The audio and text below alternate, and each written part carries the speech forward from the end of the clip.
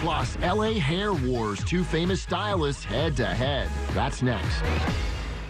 So yes, Trump has had some disputes, Tracy, but I want to talk about this love affair he's been having for years with that hair of his. Oh yeah, Donald is serious about his hair. It's all about that front swoop going on. Right? So back in the day, it was a much tighter, more trimmed up style. Then it became a mini mullet, and eventually it became that glorious sweeping coif that you speak of. Well, if you ever wanted to change his signature style, I know just the guy.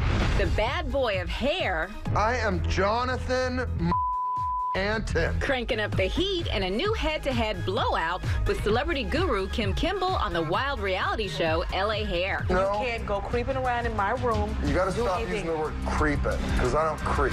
I say this with love. I love her, but she's got a strong personality. So is it safe to say that both of you guys are kind of type A personalities, and how does that work? Kim's tough, and I'm tough. I think I'm a little tougher. The cutting-edge stylist breaking down the hottest hair trends for fall. What is in and what is out?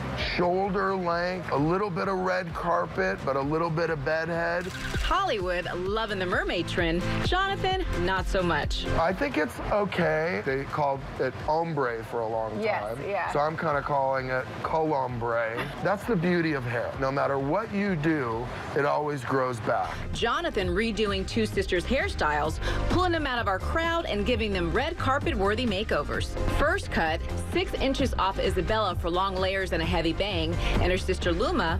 We literally took off like 2 feet of hair. Okay. We wanted sort of modern Bridget Bardot. I wanted to make them look like sort of a modern day Guess campaign. It's all about LA hair tomorrow night on WeTV.